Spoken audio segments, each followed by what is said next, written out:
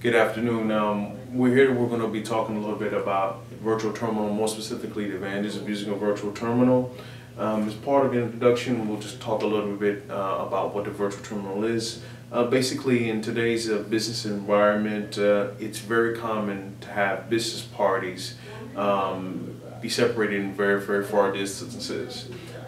There's very little face-to-face interaction with a lot of people who do business together. And one of the tools that actually make this possible is the virtual terminal.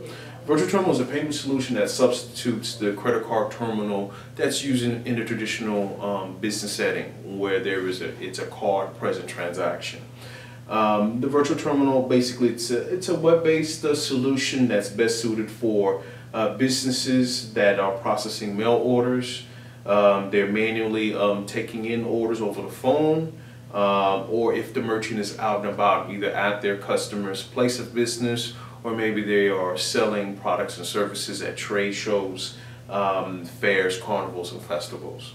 Now, as far as virtual terminal and how it works, the virtual terminal, it's a real simple process. It's where the merchant will get the card and will be manually keying in the cardholder's information to complete the payment.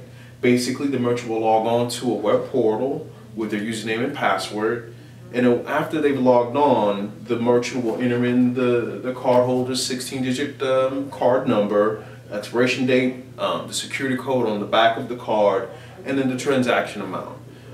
After they've input that information and hit enter, the virtual terminal will take that information, process that, and will let the merchant know whether or not the payment has been accepted or declined.